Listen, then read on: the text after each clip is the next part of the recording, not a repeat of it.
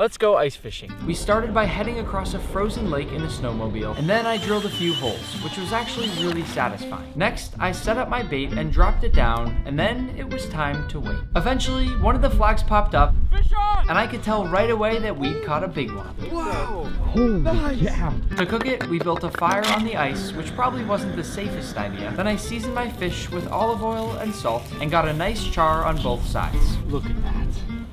One of the best bites of fish I've ever had.